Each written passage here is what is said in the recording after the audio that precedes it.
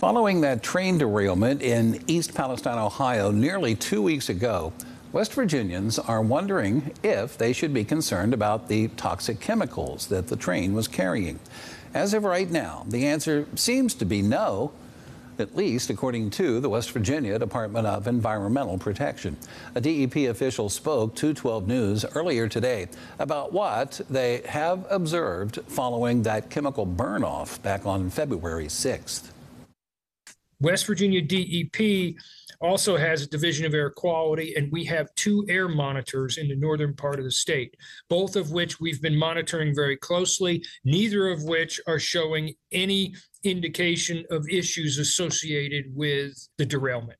So from an air toxics perspective, I don't really think there's anything to worry about.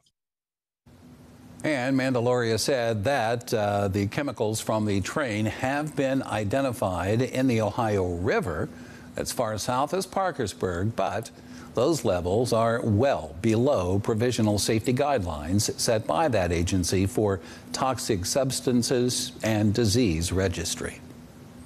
However, West Virginia American Water said on Sunday that its water monitoring and testing has not found any change to the water at the company's Ohio River intake near Huntington.